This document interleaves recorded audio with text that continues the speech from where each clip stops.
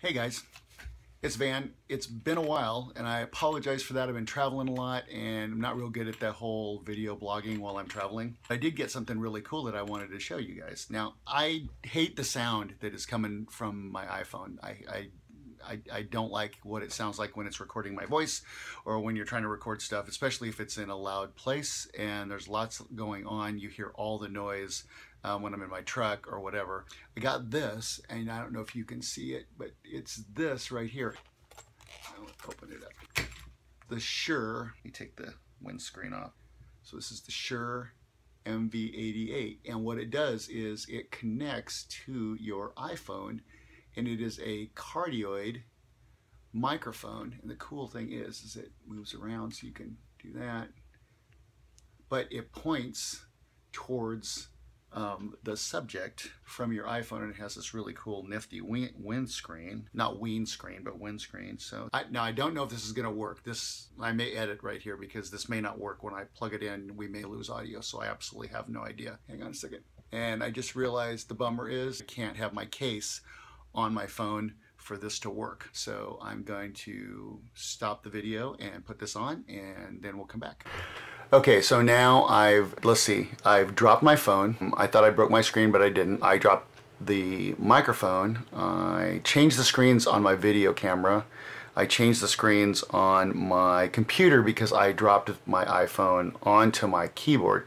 So that was kind of a rough thing, and I had to take my case off. I'm gonna check and see if the sound is better. I think it probably will be, but we're gonna find out. I'll be back in a minute.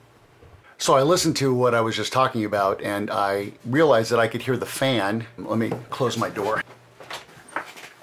So I realized that I could actually hear the fan behind me when I connected this.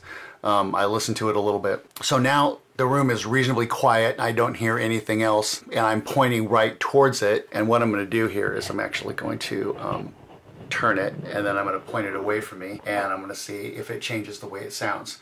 So now it's actually pointed that direction. It's not pointed at me. So I don't know if it's going to change the sound, but we're going to find out. This is a terrible product review, but it's live. Well, it's live for me. It's not live for you.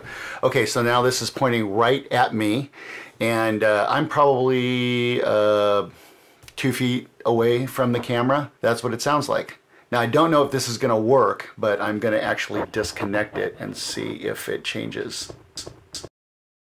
If it's still, oop, it kind of glitched there. So now this is what it sounds like without, and that's what it sounded like with it.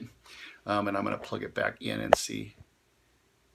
And I have no idea, because obviously I can't hear it. Anyway, so I'm going to put it in iMovie, and what I did notice is, because I did listen to it a little bit, is it definitely has more gain. I don't have to turn it up as loud. Definitely hitting the audio of the phone a lot harder. Not sure if I like it or not, but I'm going to try it in some situations and see what happens. So here's first look at the Shure MV88 iPhone and iPad microphone system. I'll let you know. All right, you guys have a great one. Bye.